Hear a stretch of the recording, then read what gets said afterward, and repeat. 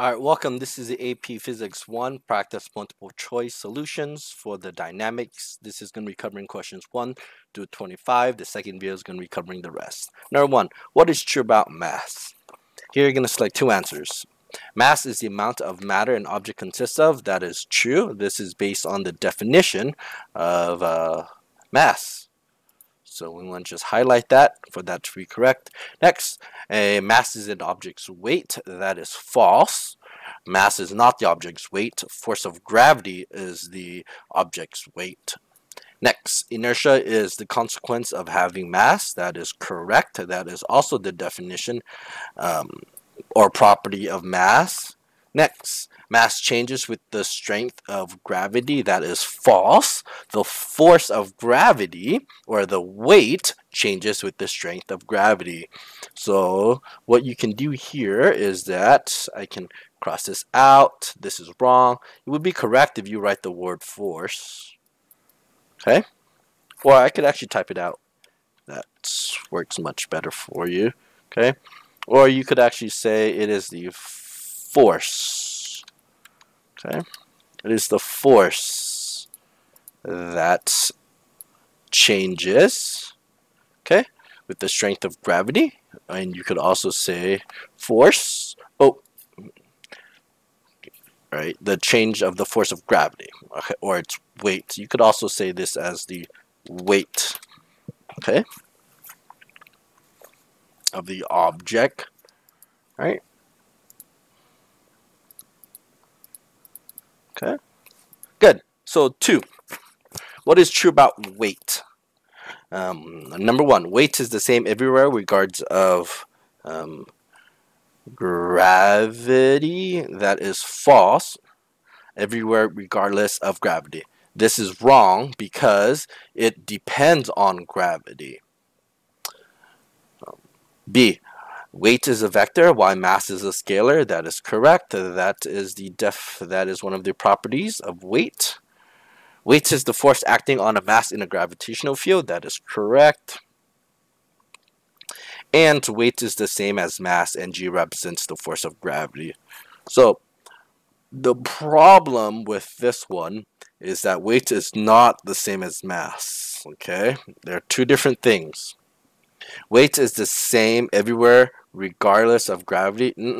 Is not the same, right? Because everywhere because of gravity. All right. So next, let's take a look. 3. The tendency to main velocity is caused by force and is stated by Newton's first law. Newton's first law is called the law of inertia, but it is not because of the force. It's not because of force, so we can cross that out. Okay. The force is stated in Newton's second law. Correct. Force is stated in the second Newton's law, but it has nothing to do with maintaining velocity. Okay. So that is also incorrect. Inertia, as is stated in Newton's second law. Inertia is correct. Inertia is the characteristic that says an object will remain in its current velocity, or object's velocity tends to not change. But that is stated in Newton's first law, so this one is wrong. Okay. D, mass, and is stated in Newton's first law. It is correct. It is stated in Newton's first law, and mass, a characteristic of mass, is this idea of inertia. So D would be the correct answer there. And again, mass has this property of inertia, and this inertia is the tendency to not change in velocity. So an object at rest, which is velocity equals to 0, will tend to be v equals to 0. And if an object has a velocity of 25 north, it's tend to be 25 north. Next, 4. A mass tied to a string is moving in a horizontal circle on a frictionless surface. When the mass reaches point P, it is cut. What path will the object follow? Here, based on Newton's first law, the object is going to go tangential to its path. So the answer here would be B. Okay? It would be B. It would not be, it is not A, because this assumes that it keeps going circular, and it does not go C. C doesn't even make sense. It wouldn't curve for any odd reason. Okay? And it does not stop. It will only stop if a opposite force reacts to it and stops it at gravity equals to where the force equals to 0 and it's at static equilibrium. Okay, so this wouldn't make sense. Stop wouldn't make sense because again it's going to move because it still has that velocity. And A, it does not continue in its circular path because the string breaks. Okay, A is wrong because the string breaks. If the string does not break, it is still A. 5. If you accelerate a car to 25 meters per second in a frictionless airless environment, at this speed you remove your foot from the gas pedal, what does the car do next? It says the car picks up a little bit more speed due to its inertia. This is wrong. This is completely wrong because an object cannot gain speed. Inertia has nothing to do with gain of speed. The car slows down due to a lack of force. Maybe. The car comes to a stop. This doesn't make sense. The reason why this one doesn't make sense is because there is still a velocity. The fact that the acceleration stops, it's still moving, right? So it's still going 25 meters per second to the right. The car continues at 25 meters per second until an unbalanced force acts upon it. This is correct. Okay, this would be the correct answer. Oops, sorry. This would be the correct answer. Right. B, the car slows down a little due to its lack of forward force. The problem with this is that it says frictionless. All right, and the fact that it says frictionless, it wouldn't slow down. It wouldn't slow down because there's no opposite force slowing it down. Okay. 6. If the force acting on an object while mass is consistent, then its acceleration is changed by a factor of blank. Let's see if I could do it here. If I not, I might have to pull up just paint. Actually, you know what? All these 6 through 10 deals with F equals to ma, so I'm probably going to just pull up paint, okay? So we can just see it. All right. So let me just start by writing F equals to ma, so we can just sort of see it. Right. Okay. So I have F equals to ma. Right, and we're looking at what? Its acceleration. So let's solve for m. You're going to see this as net sometimes, so we can write this as A is equal to Fm. Alright, let's throw in some values here so we can already know it. Let's say F, it could be any number, is 4, M is 2. If we plug that in, A has to be 2, right? So look, 4 equals to 4 divided by 2 is equal to 2. So we would say that the acceleration, right, equals to the acceleration. So we would say that the acceleration equals to 2, right? So this is initial, right? Initial force, initial mass, initial acceleration, so forth and so forth. Okay, because what's going to happen is we're going to have a new set of F's. All right.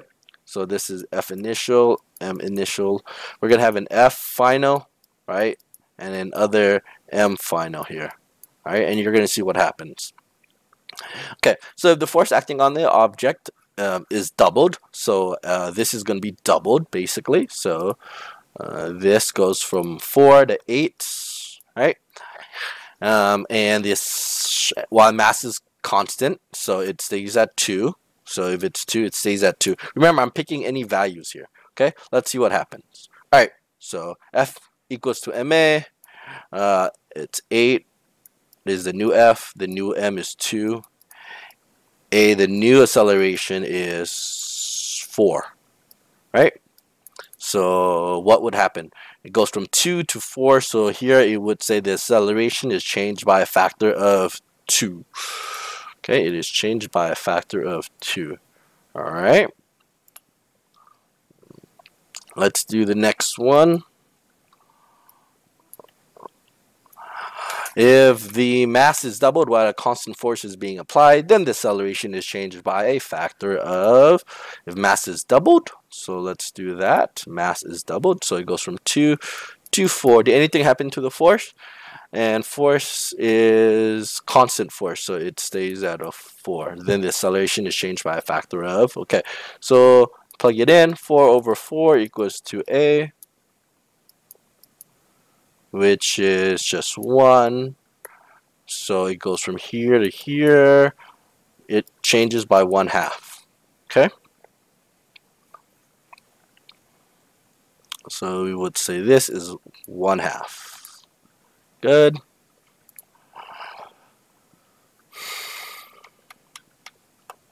Let's see the next one.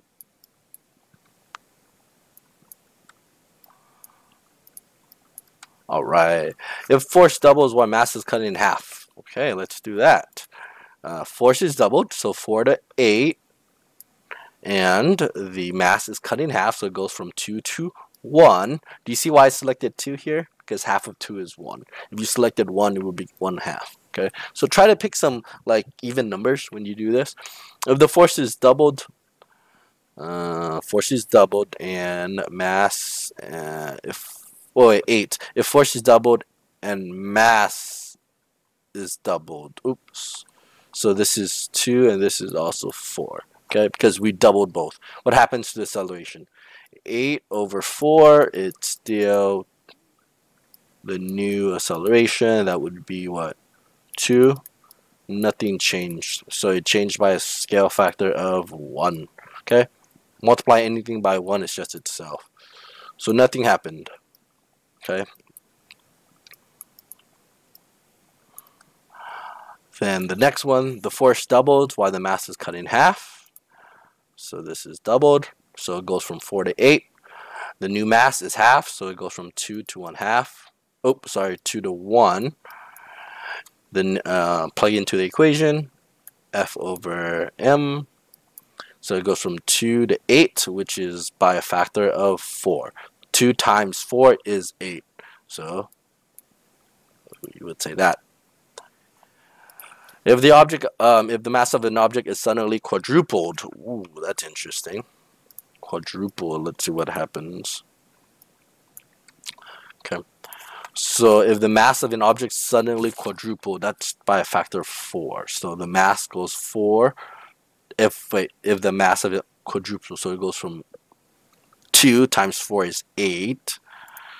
Okay. And then the object's acceleration is changed by a factor of, what happens to the force? You see how there's no force here, right? You don't know what the force changes.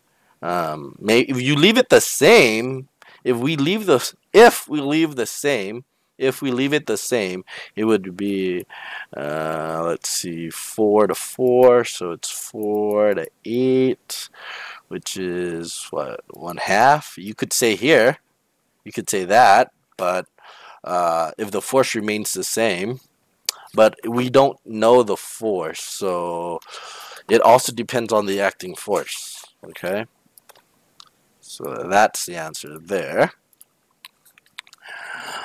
Let's see, 11. When you jump on the Earth, let's see if I can move this a little bit further.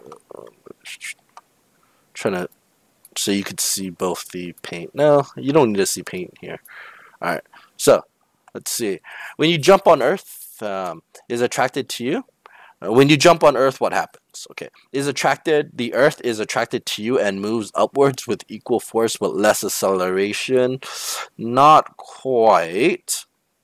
Okay, the Earth is too large and does nothing, moves down with equal force and equal acceleration, or moves downwards with equal force but less acceleration because Earth has more mass. The answer would be D. Okay, all right. It moves down with equal force due to Newton's third law, right? Okay, so your F up, I could write that. So your F up, that is your jumping, right? It has to be equal, right, due to Newton's third law as the force down. Okay? But the mass of the Earth is so big that its acceleration is small. Okay? So the Earth doesn't really move that much. Okay? 12. 12 is a very interesting question. Okay? So give me a second here. Alright. So this question is very interesting. So let me give you a scenario. Imagine you running east and the Earth is also going east. So let me draw this out visually for you. So here's the force of the Earth. Okay. And you are also going to run east. So you're going to add to it. Okay. But here's the interesting part. Okay. When you're running east, you're going with the force of Earth. So if you are stationary, right, if you're staying still, okay, and you see someone go past you, okay, you can see their speed. But if you are going the same speed as the object going, you think that both of you are the same, right? Because these two cancel out.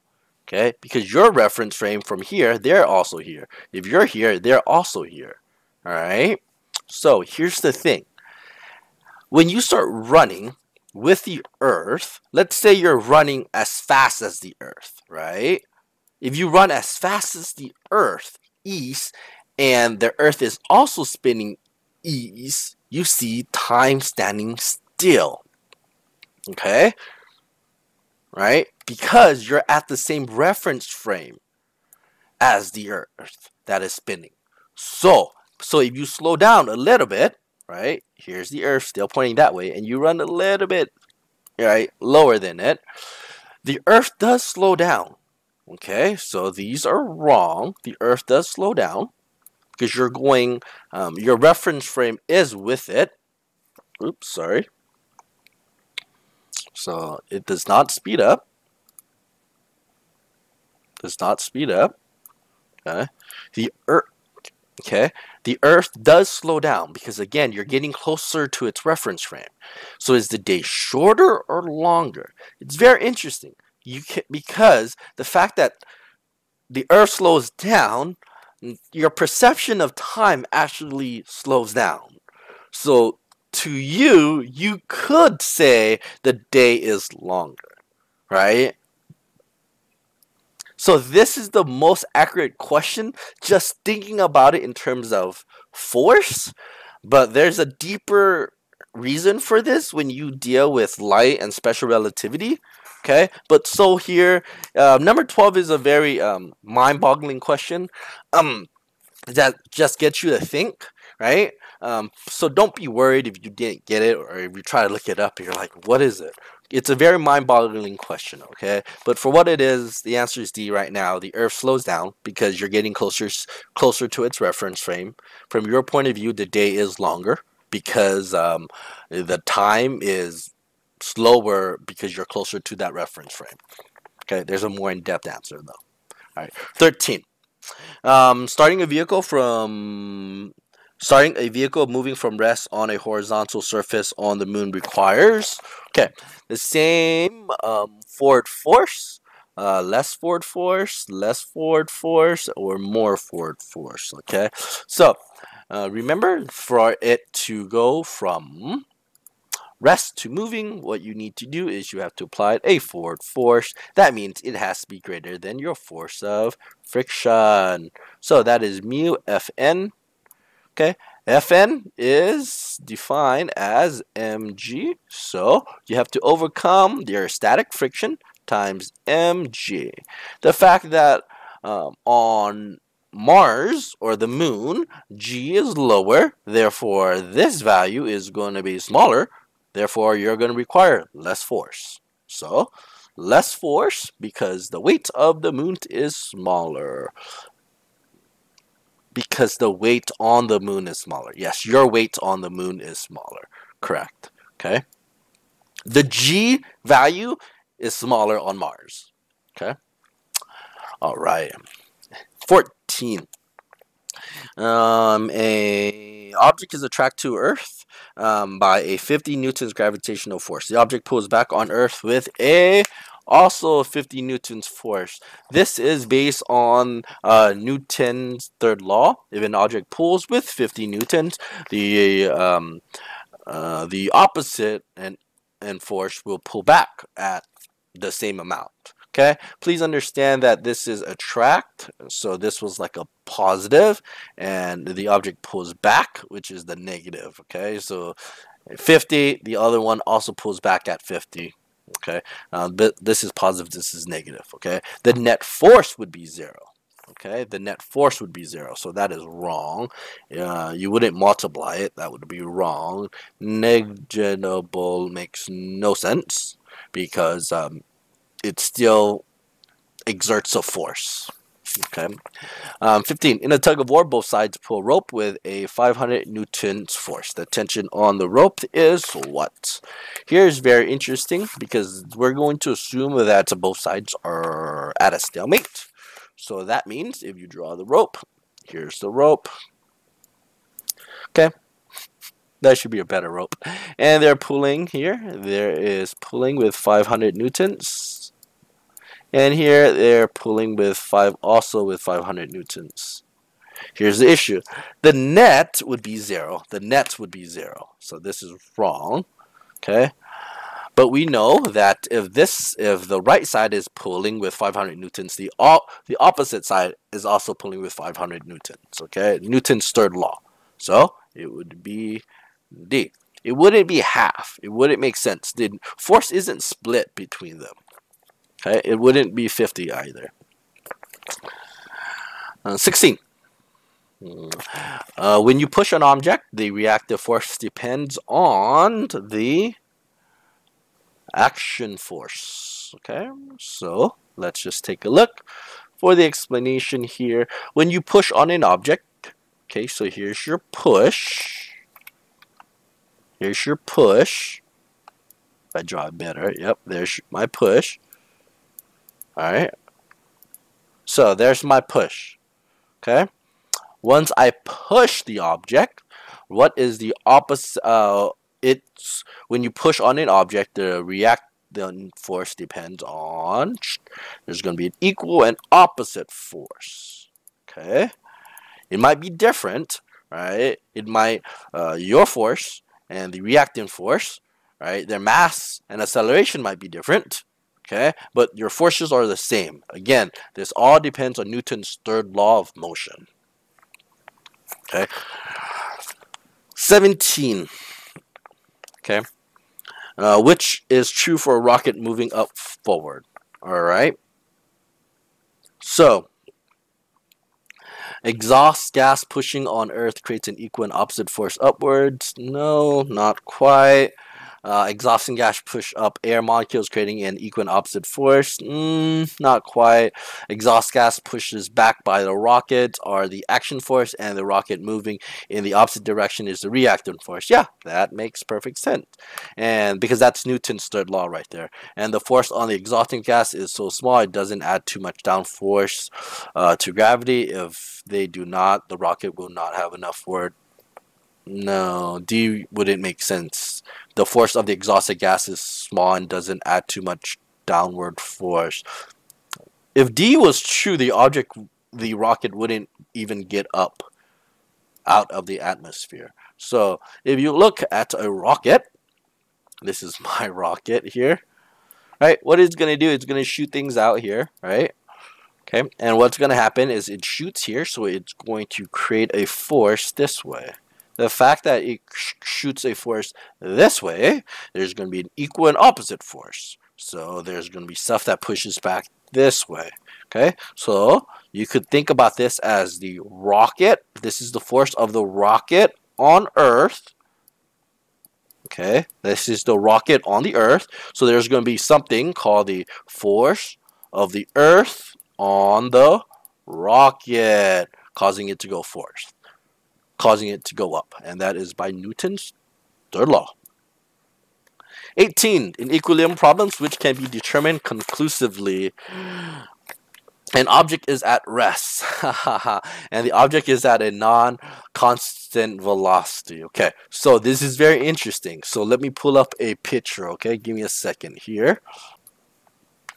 All right, so here you have two versions of equilibrium. First of all is the static equilibrium. The static equilibrium is like a person stationary. Okay, the motionless person is in a static equilibrium. The person is at rest. So A would be correct, but because the person is not accelerating. But there's something called dynamic equilibrium. That is because an object is moving at a constant velocity. It's not accelerating, okay? But it still has a velocity. It can still be traveling 60 miles per hour to the right, but it's not accelerating. No one's pressing on the gas pedal, all right? This is called a dynamic equilibrium because it is moving with constant velocity and all the forces are balanced. That is still equilibrium. So keep that in mind when we do this problem, okay? The object is at rest is wrong, okay? Because it's conclusively, you don't know if it's static equilibrium or dynamic equilibrium. Same thing here. This is also wrong, okay? There is a net force acting on the object. There's a net force acting on the object. Not quite, because there can be forces that are that there are forces there that can be off balance. So here the best one that you have is the sum of the forces of the vector is 0. That is basically the definition of equilibrium, okay?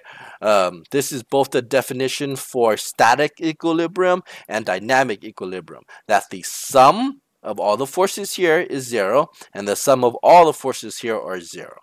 Okay, so this would be the only correct answer. All right, 19. Okay, so an object at rest, it has a 500 Newton direction to the right, and it moves for 10 seconds, and then a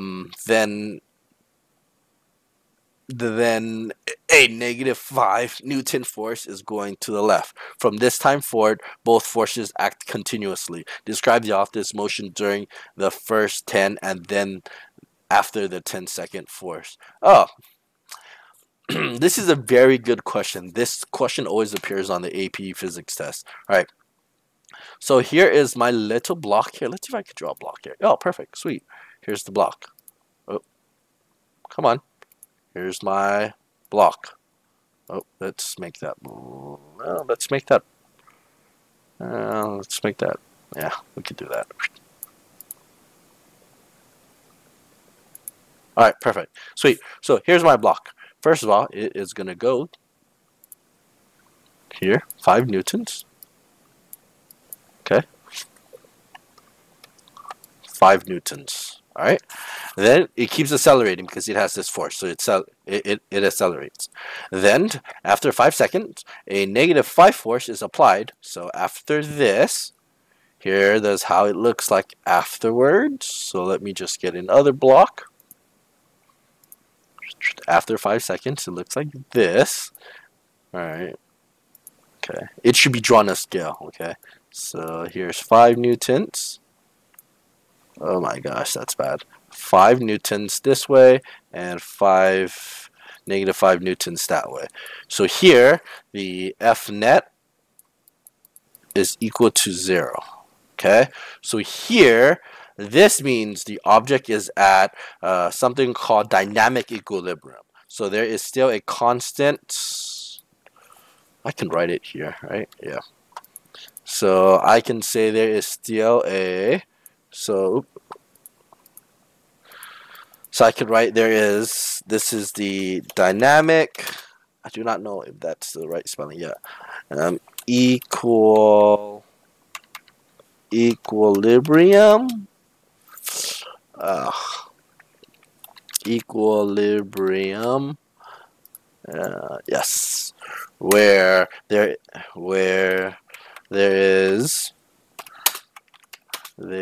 is constant velocity.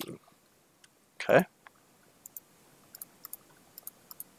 Boom. That is correct. So, what happens? Accelerates for 10 seconds, then it decelerates. Not quite, because it's still there. Right? It constant velocity for 10 seconds. Nope, there's no constant velocity because there's a net force that happens the first 10 seconds. Force for 10 seconds, that is correct because again, there's a force of 5 newtons, so that is correct so far. And then constant velocity, that is correct. Okay. Right, accelerate 10 seconds because of the 5 Newton force, then constant velocity because there is a net force of 0 the last couple of seconds where there's constant velocity. Good. 20. When an object is thrown upwards in the absence of air resistance when it reaches the top of the trajectory, it stops instantaneously. At that point, the net force of the object is, please understand that it's right here, trajectory, it stops instantaneously. And if we know that from calc, that is when the object is at 0. That is also that justifies you setting it equals to 0. Okay, it stops. It's instantaneously, right? To the left of it, it's adding, it's subtracting. To the right of it, it's adding, right? But at that moment, it's 0. Okay, that's why it uses the word instantaneously. Okay, 21. Space shuttle increases its acceleration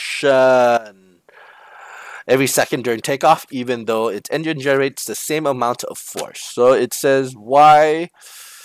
So what is happening? So here it says the F going down is the, like on the rocket, let's say it's like 5 megatons of newtons. So meganewtons or something, right? Meganewtons, right? Or giganewtons, whatever. All right. So why does it accelerate? So why is there an acceleration upwards? Okay, so if you want to think about it, there's a in-depth, more depth answer, right? So remember F net equals to ma, right? So this is like F net. So the forces here, and they're saying F, force of gravity is down, right? Right, is subtracting. Okay, then there is a forward thrust that is happening. Okay, that this is going up, this is pushing it down.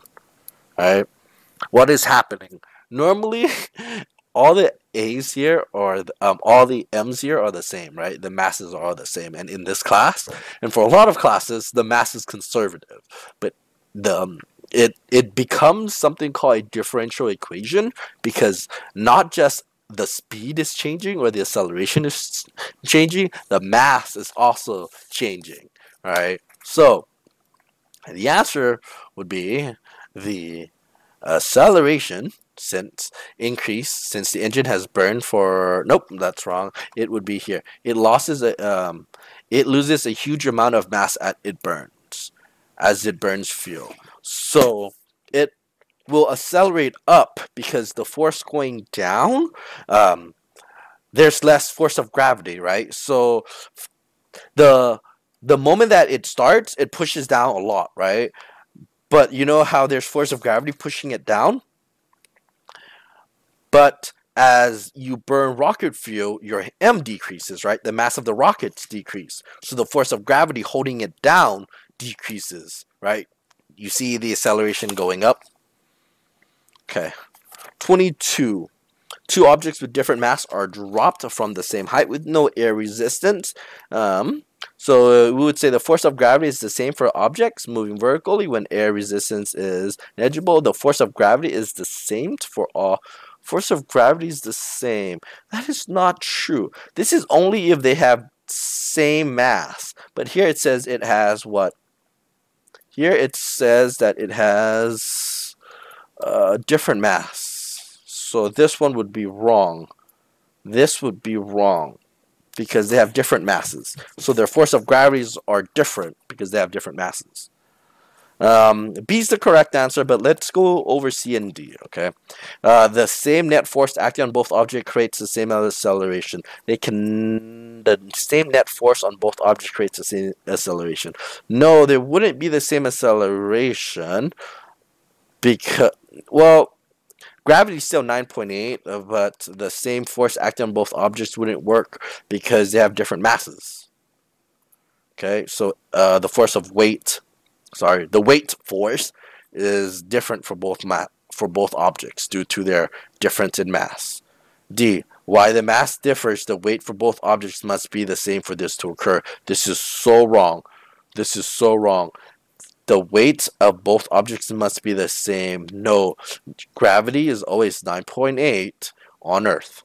Therefore, the different masses will experience different weight. Okay?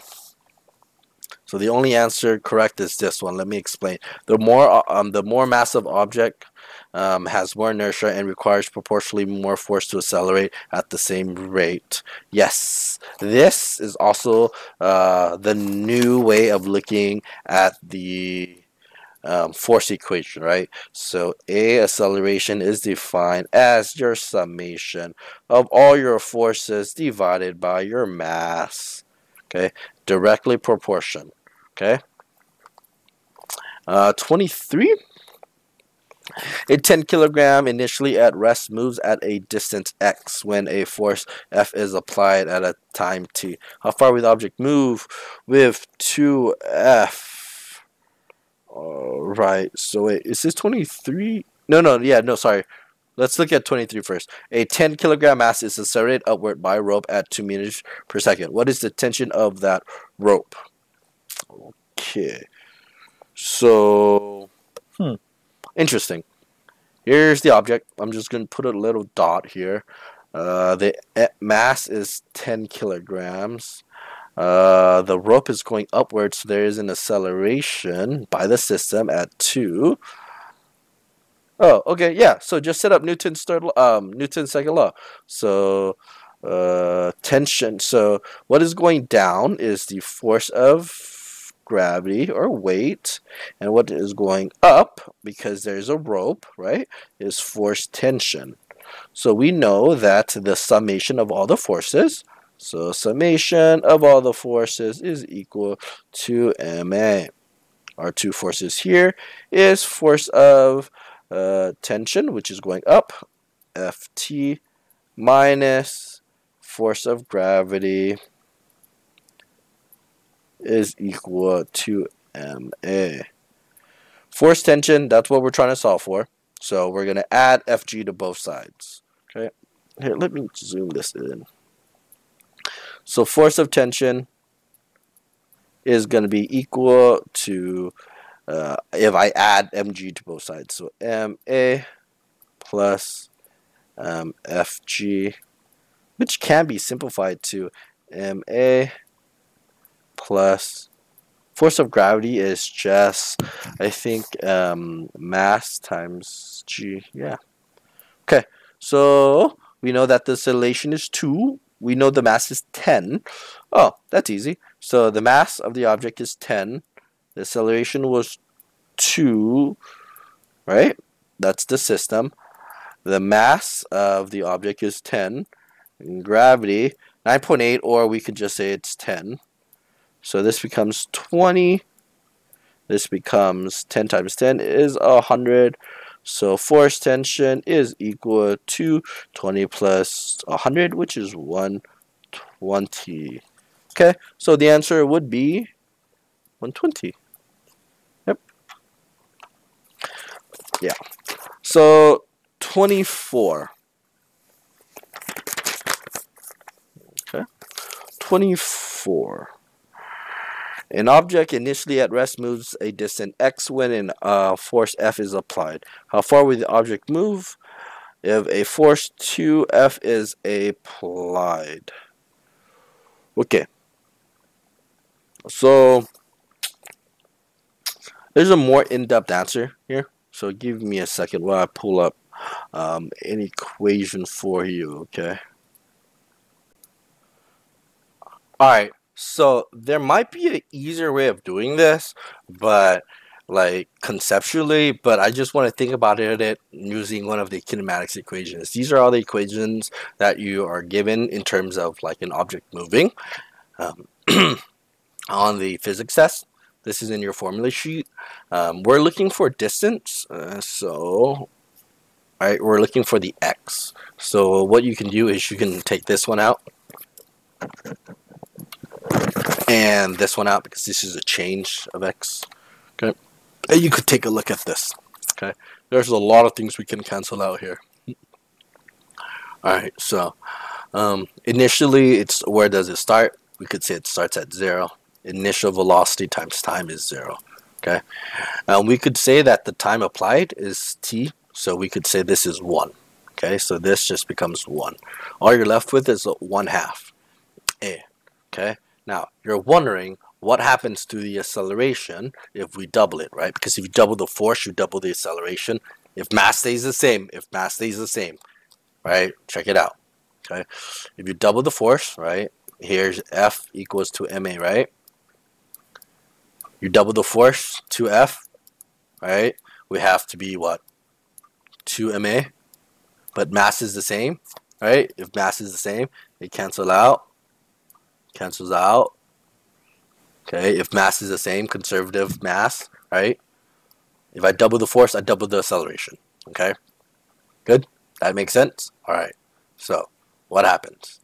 All right, because look at the acceleration. A, how do I solve for it, right? I multiply it by 2. Multiply this by 2. 2x will be equal to A. All right, so the answer is C. If you double the force, mass is the same. You double the direction that it moves. Okay, assuming frictionless surface that the object is being applied on, and all the energy is being transferred. Okay. 25. This is the last one. If an object hangs in a staggered equilibrium from rope, which is true about every possible case. I gotta pull up a picture for this one. Okay, so hang on. All right. So here it says an object is hanging in a staggered equilibrium from 2 ropes. Here it is. Okay, which object is true? Each rope supports the object's weight. Each rope supports the object's weight. Not quite. Yeah, it is true. The rope does support the object's weight because there is a force going down, right? That's the weight. But the tension is actually what is supporting it. Okay, the tension from the left one, which is tension 1, and there's another tension to the other rope, which is tension 2. Okay, and those together will balance out this object's weight. Okay, because it's in static equilibrium. So T1 plus T2 is equal to mg, or you could say T1 plus T2 minus mg equals to 0. So the tension in both ropes add up to the object's total weight. That is true. Okay, the tension in the ropes adds up to the object's total weight. The vertical components of each rope's tension supports half of the object's weight, or the vertical components of the tension add up together to equals the object's weight. So here, this is the problem. They think it's mostly the vertical part. So this is how it looks like. So the force, the tension here on the left one, there is both an x and a y component. So this tension is broken up into a cosine part and a cosine part and a sine part, both an x and a y part. Likewise for tension 2, there's both a cosine part and a sine part, a horizontal and a vertical part. But together, okay, together with all this math, okay, together This tension is a sum of both the horizontal and vertical part. So this wouldn't make sense. The vertical component of the tension added together, that is wrong. It's both the vertical and horizontal, right? The vertical component of each rope is the tension supported by half. Half? Half is half might be true if the object was at 45. If this was 45 and this was 45, right? They balance out. But here, the fact that it's one way, it wouldn't be that way. Okay? So the answer here would be the tension in the ropes added up. The tension in two ropes will add together to the object's total weight. That is Newton's second law. Okay? So there you go. Those are all your solutions for 1 through 5.